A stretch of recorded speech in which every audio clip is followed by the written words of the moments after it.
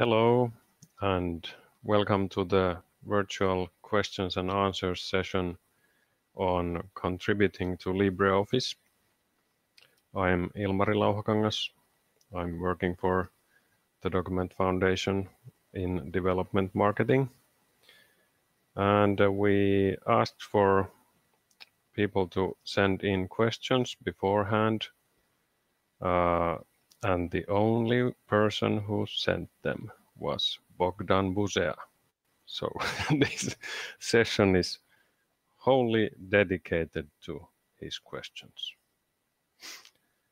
And I'll start by showing a video where I demonstrate how to binary bisect a regression bug on Windows. And it will take a few minutes.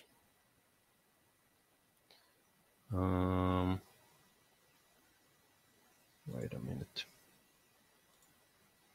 Okay, now I'm getting the right window. Okay, so I guess you're seeing my VLC window right now. So it starts by downloading Git for Windows.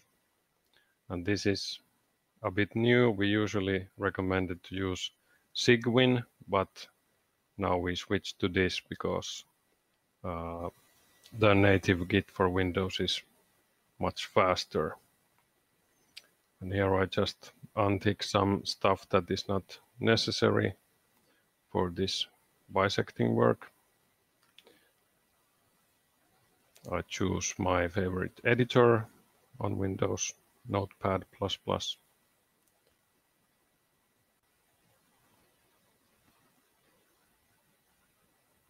And then I pick this checkout as is commit Unix line endings because this is what is used in LibreOffice development.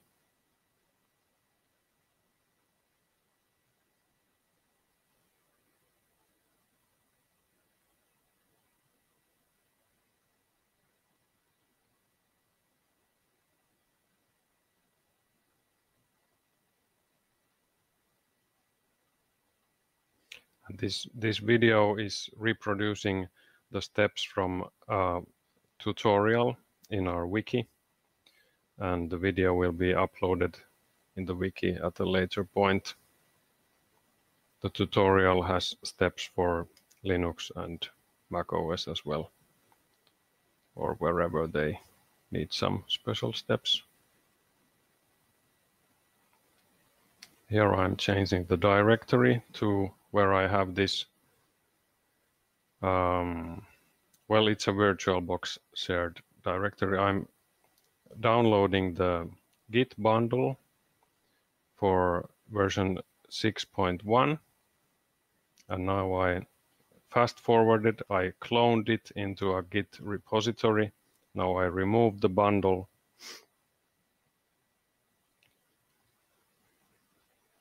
And now I can start the process. I'm checking out the oldest commit and opening this problematic file, which opens just fine in the oldest one. And here I check out the latest commit in the 6.1 repository. And let's see what happens. Okay, so it says general error.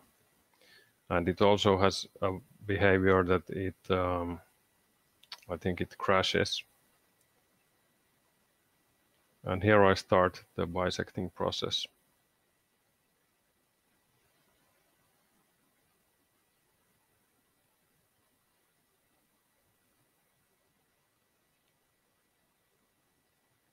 I have sped up the video a bit in places where it takes a long time. Here we see we got the bad result. So we say git bisect bad.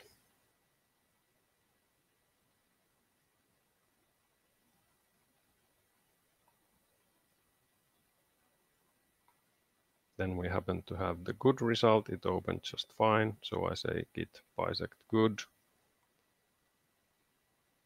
And now I fast forward the rest of the process.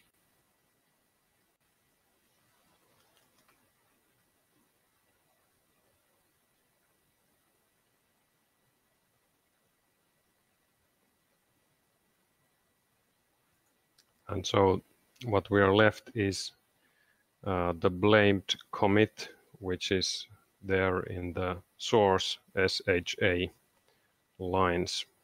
This is what is referring to our source. The line with commit at the top is referring to this bisecting repository, and it refers to these compiled binaries. Okay, so that's that, and next I will answer the question on how to update a bisecting repository, if I understood it correctly. So I will share, whoops, did I share this VLC thing again? I will share my terminal.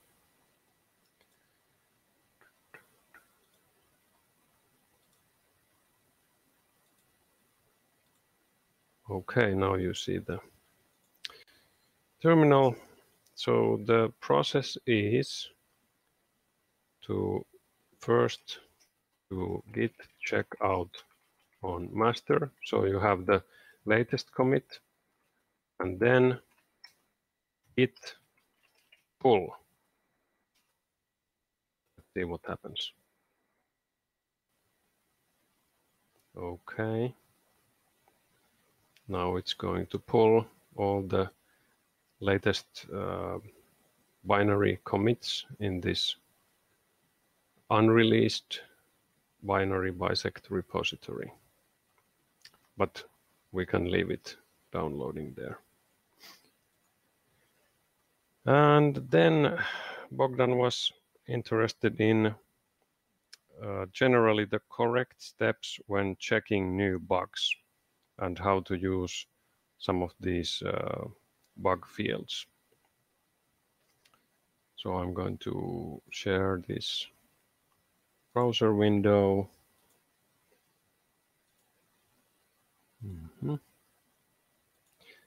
So let's just check out a couple of bugs. So here we have someone complaining about the Flatpak version of LibreOffice. Now, if this is somehow specific to Flatpak, we don't track Flatpak issues in our Bugzilla. So we refer people to this GitHub repository for the Flatpak package. I will remove this whiteboard needs commenting. It is also removed automatically, but just to avoid some spam. And I will write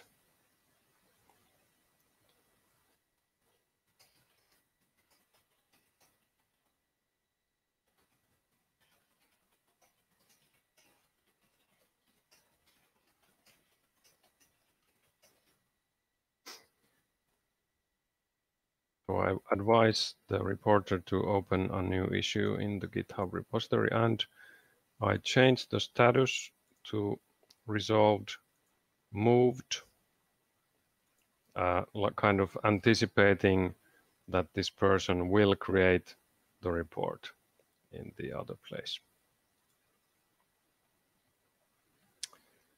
Okay. And then we have a draw bug, and I have tested this bug beforehand. This is actually a bug, so this is not an enhancement. I will change the severity field to minor, and it's minor because this bug is about getting to the text formatting options for several text boxes at once. And you can get there if you go through the format menu, but If you right-click on your selected text boxes, there will be no text menu item in the context menu. So this is something specific to the context menu. So I will change the status to new and write reproduced.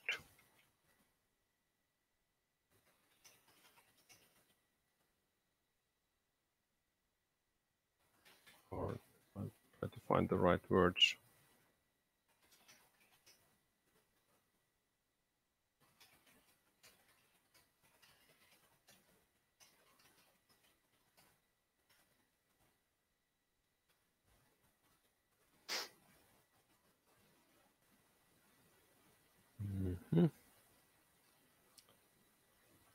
And I'll paste using this Chrome extension. I will paste my version info. I'll remove the whiteboard stuff. And then I'm just going to look for a nice meta bug. I will type context. And I'm seeing here is a meta bug for context menu bugs and enhancements. So I think it's pretty safe to pick that one. And I put the meta bug number in the blocks field. Right. And actually, the summary needs some tweaking.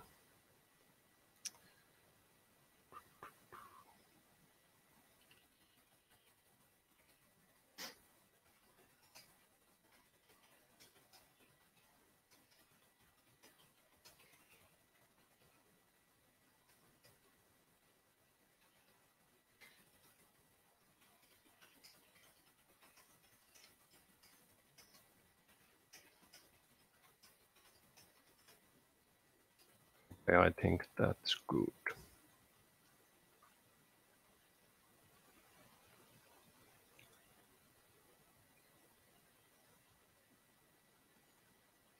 Right on. And that's saved. You can see in the history all the fields that were changed.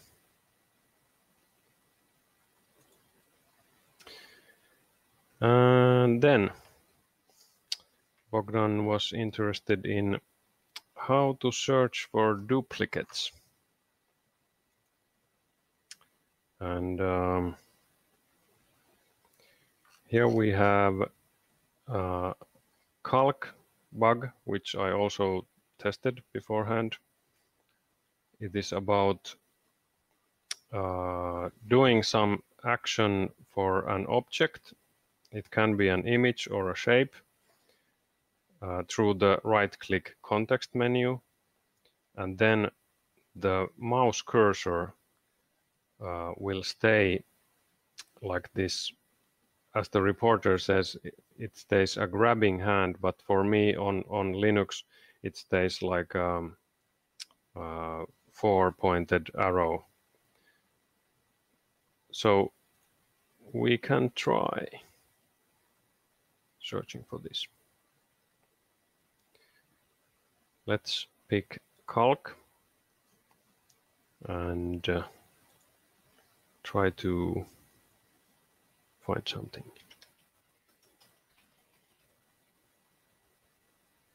I write in the summary contains all of the strings, image and cursor.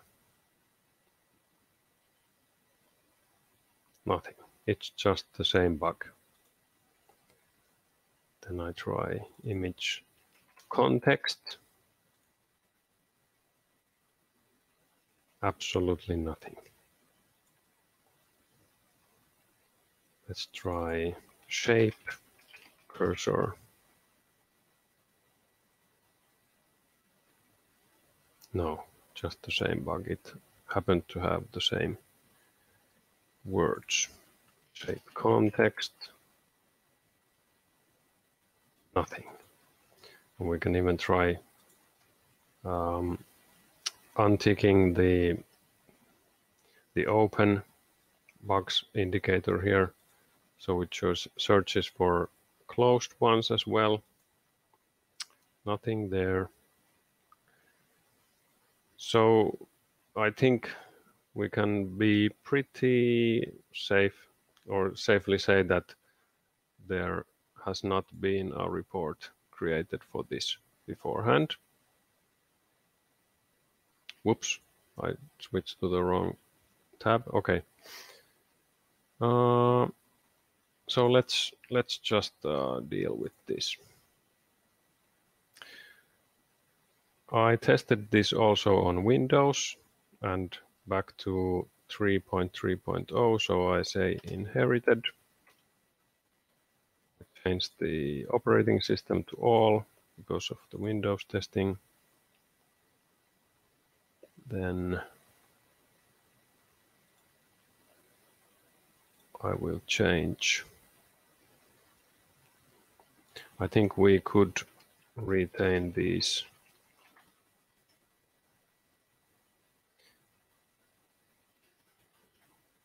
Also tested with the charts. I don't know if the summary could be somehow made more clear according to the background.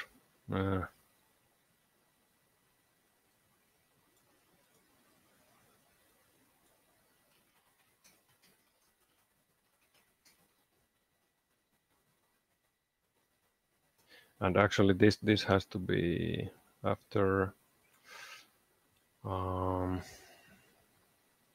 after completing an action through the right-click context menu for an image. Okay, it's a pretty long summary. But anyway, the example was for doing a crop for an image, but this actually happens for any action like flipping a shape or changing the anchoring or whatever. And it's only seen on Calc. And then we might go looking at the metabugs. So let's type cursor. We have mouse cursor bugs and enhancements. Sounds nice. Take it. Box field. Okay, I think that's enough. And then status to new. And then have to write some poetry in here.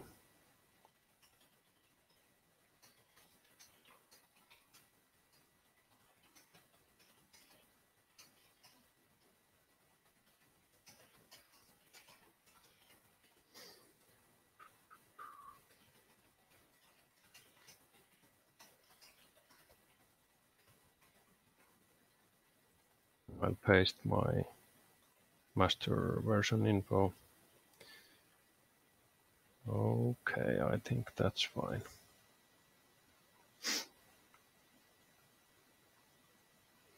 So this was an example of not finding a duplicate, but I fortunately found something that we can use in the actual duplicate finding situation. So here we have quite a fresh report. Unable to type my...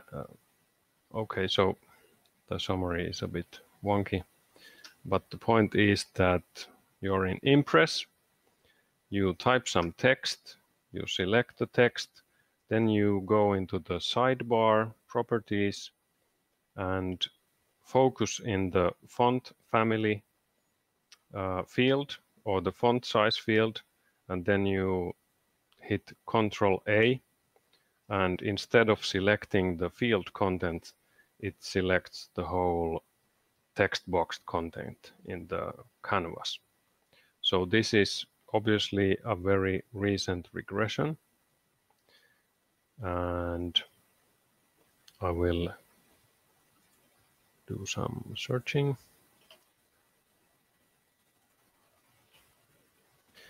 So if we look at this, it talks about the sidebar. So we might try it like this: font and sidebar.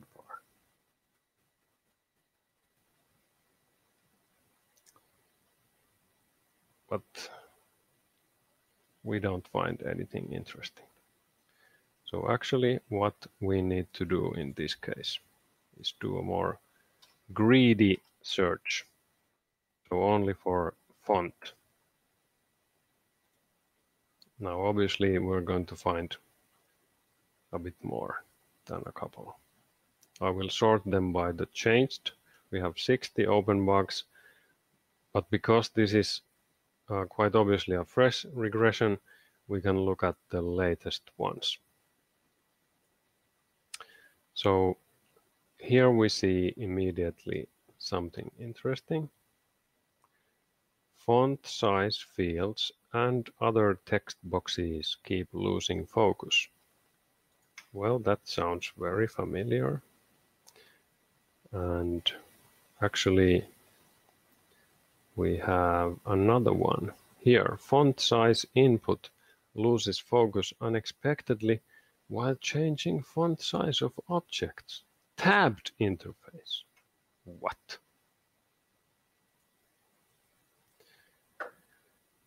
So let's look at this one. It's also for 7. And yeah, create a new presentation. Select some text, click the font size button, type in a number, and yeah, the focus switches back to the selected text and edits it. And there the reporter says it might only be a problem with Linux. So just like this one is on Linux, and I have tested this, this only happens with the GTK3 interface. It does not happen with the KDE framework backend or the fallback X11 backend. And this one is interesting because it says that it happens with the tabbed interface, but I believe this is the exact same issue. The reporter has this video displaying the bug.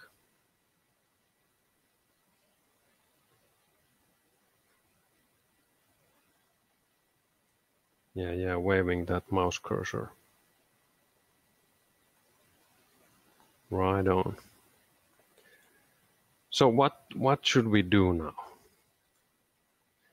We have one report that is about tabbed interface. So it's probably not very accurate because it's not limited to that one. This is the oldest report. This is from July. And this one where I started is from October. So as this older report seems to be pretty much fine, I will leave it open and I will copy the bug ID. And let's close this newer one. Status to resolved duplicate of the older one.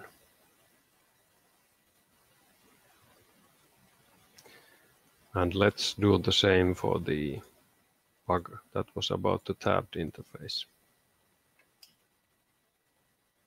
So remove this whiteboard thing. And then let's attack this one. Font size fields and other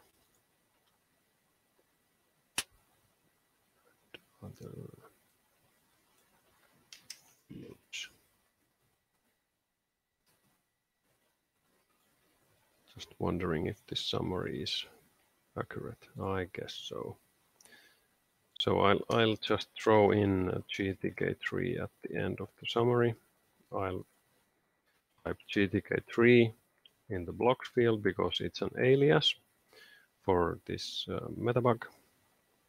I'll write regression in the keywords, write bisect request in the keywords so someone can bisect it later. And yeah. Oh, actually, I should refresh this page because I did duplications. Yeah.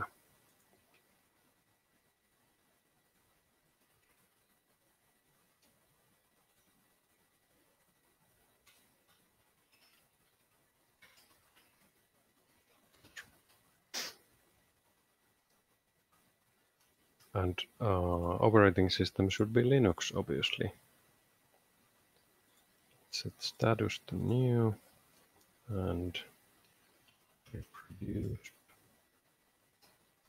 only with GTK3 backend.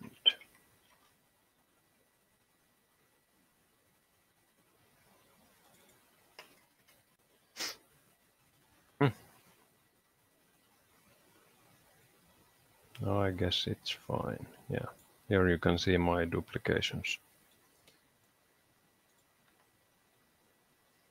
Okay.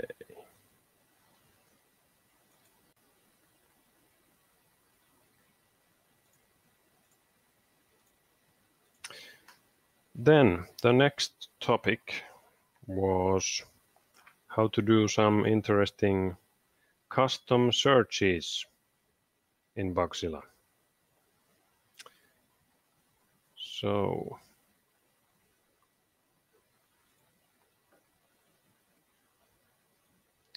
let's have a look.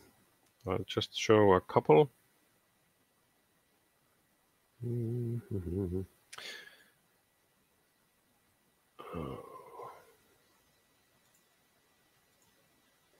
Okay, so yeah, this custom search is very powerful. It has this show advanced features, which we will do. And searching in Bugzilla can sometimes be a bit tricky. In the case when we don't want something included in the search, we should use this not checkbox in the custom search with the advanced features. So if we try it like summary should not contain the string meta for the metabugs.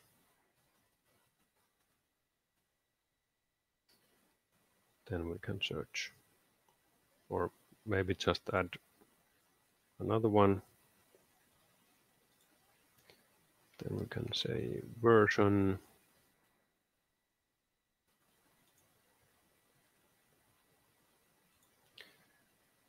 matches regular expression. So you can use regexps here. So we can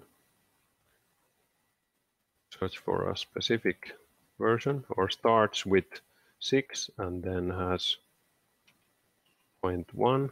I have to escape the point because it's a regular expression. This pattern, and now I can search. Okay, yeah, we had the Impress component here, so we didn't get many reports, but here we can confirm. Yes, the version is 6.1. Very nice.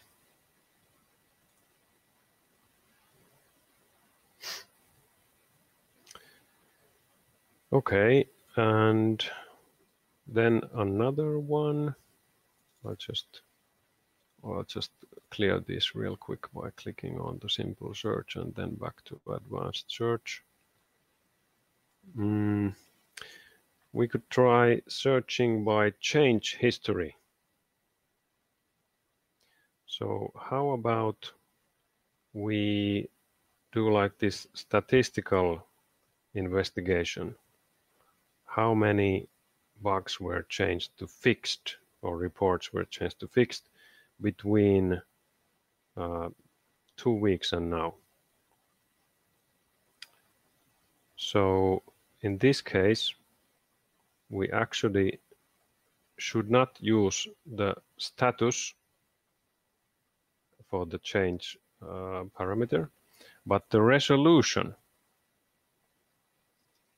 And here we type change to fixed. And between, we can use a relative search term here, like 14D for days. And if I used M, it would be months, and Y, it would be years. And let's put the resolution to fixed. So we are looking at bugs that are still in the fixed status. So here we see 76 bugs were changed to fixed in the last 2 weeks. That's amazing. Isn't it beautiful? Okay. Then we might move on from this bug category to documentation, because Bogdan was also interested in that, how to use some tools in order to work on documentation. And I thought we might look at the help content a bit.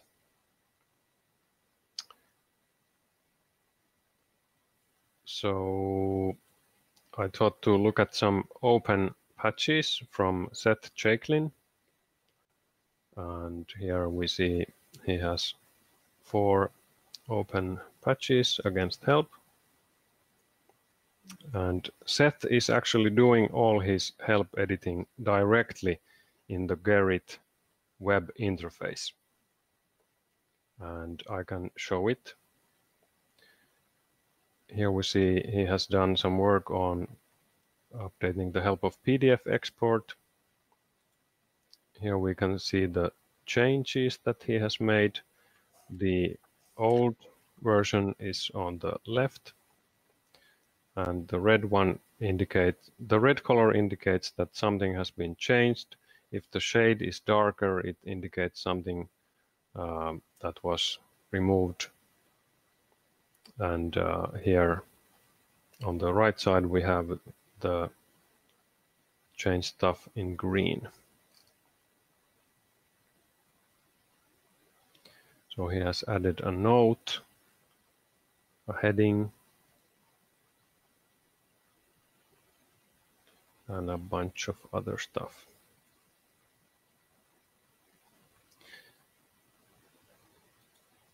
So I could go into edit mode in Seth's patch. I will click edit. And then if I click this file, I go into the editor. I'm not going to mess with this, but I'm going to copy all of this and show you the XHP editor. This is something that Olivier Allot has developed, and it is kind of mandatory if you're doing your editing in Gerrit directly, because it has these tools for checking the correctness of the XML markup. So if we click now, no errors found anywhere, no duplicate IDs. So why is it saying something about duplicate IDs? Well, all of these ID equals something. All of these values have to be unique on a single page. It doesn't matter when we're talking about across the whole help system. But if I now copy this ID so it occurs twice and say check XHP, it says found duplicated ID attributes. Oh my gosh. And it even has this render page functionality, so you get a rough idea of how it will look like. Well, it's pretty good. And if you want to observe the current help file, you can copy this bit of the file name and the path, then go into the online help and change the file extension to HTML. So here we see how it looks like at the moment. So the XHP editor is very convenient for people who do not want to go through the trouble of setting up a Git repository on their own computer and setting up the Gerrit patch submission process, because it allows you to really see the preview of how the stuff works and check any errors, and you can even test these different operating system specific conditions, because we have these conditions where the keyboard shortcuts are different on Mac OS compared to Windows or Unix. So Mac OS might use command something and Windows uses control something.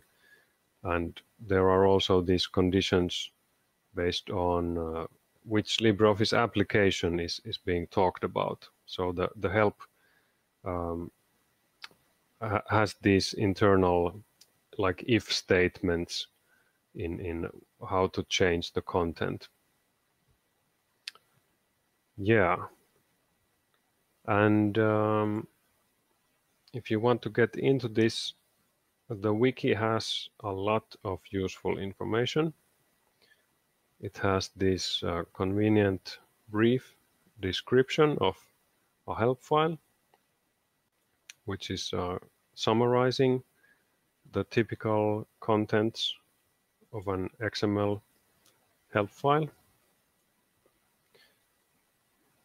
And there is also this more massive reference for the whole thing. So you can see in the table of contents, it has a lot of stuff. Just pages and pages of these definitions. Wow. And this is also useful if you're going to do editing in the web interface. We have this OpenGrok search online, and there you can pick help for the project. Then in the full search, type whatever, maybe like accessibility. Okay, it's even auto-completing. And there we are searching through all the files in the help system. You can view these files. Very beautiful. Mwah, XML, great. So yeah, I guess that's enough of that topic, and I don't really have. Well, actually, Bogdan was also interested in the guidebook. So, how can someone from outside come up with suggestions for the writer guide, for example? And this could simply be an email to the documentation mailing list. So if you have some grammar mistakes or stuff that is obsolete, just please send an email to the documentation list. And if you want to like really get into it and do edits directly in some draft files, then you should introduce yourself on the documentation list and register on our single sign-on system and request credentials for the Nextcloud, where you will be added to the documentation team and you will get access to all the folders which contain these work in progress files. Then you can participate. You can join the calls where the documentation effort is discussed regularly. And you can join the chat channels on Telegram or IRC. Okay, so any questions? Does Bogdan have more questions for me?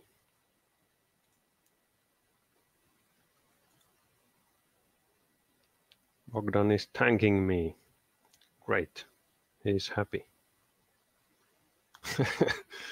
He got so much information that he has nothing on his mind at the moment.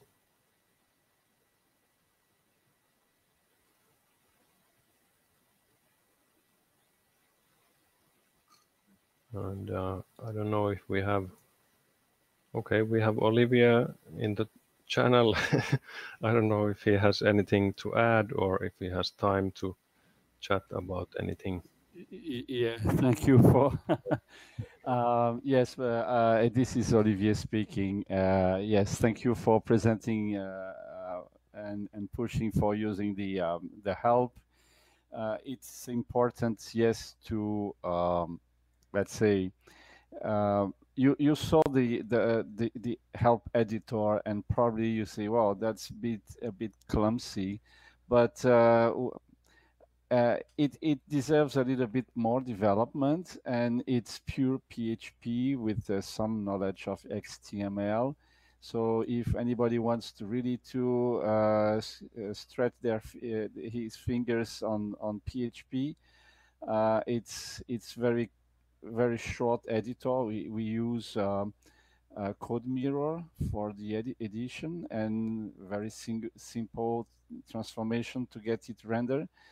And there is a lot of things to do. We have not yet fully tweaked it, but it's an open project. Whoever wants to spend some time in developing this editor is absolutely welcome. That's it. Right, and obviously, I mean, Seth Chaiklin has done dozens of patches for help, so it's really a proof that you can use this web editing workflow quite well, and the XHP editor. It works even for more complicated stuff.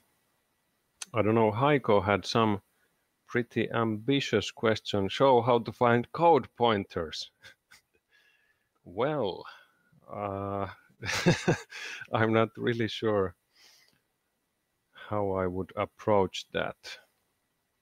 I mean, that's a good question. yeah, because I mean, in general, you could just say that you're dealing with some part of the application and it usually has some user interface. You should pick some unique string that you are seeing in the interface somewhere along the process. And then you can grep through the whole LibreOffice code base. You can use the OpenGrok interface, but it's usually maybe more quicker to do it on your local machine. Just grep for those strings that you find, and then you have to explore the code, like maybe working your way downwards in the hierarchy to find stuff that is responsible for these things that you're investigating. Does that make sense? Yeah, I think that's the way to go. You look for the a string in the dialog, for instance, and then you find the UI file, then you look for the CXX file linked to that UI file, and then you can already set up breakpoint there and work from there. That's Yeah, one way. and Christian has also good point. You can do searches in other places. You can search in Bugzilla, and you can also search through the Git commit message history. So that's also a good place to find stuff related to the topic. You just have to use your imagination to find the right keywords. And there you will see actual like minimal code changes. You don't have to look at massive amounts of text. You can see what was changed exactly related to some topic.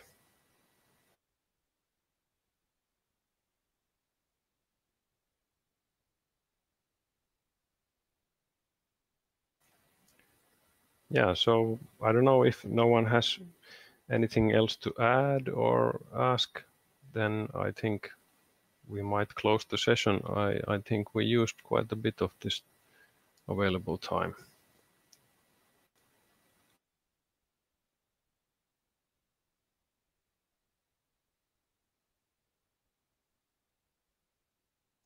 Yeah, I just wanted to say thank you. It was really interesting and very productive. Yeah, I think when I started, I would have loved to see a presentation like this. So at least you have something to get your feet wet. Yeah, and I'm actually thinking that I should do this like live streaming of bug triaging regularly, and invite these new people that I'm training to attend these sessions, like maybe an hour of bug triaging at a time. Have to pick the right time for the time zone, maybe early in my morning, so some West Coast Americans can join and whatever.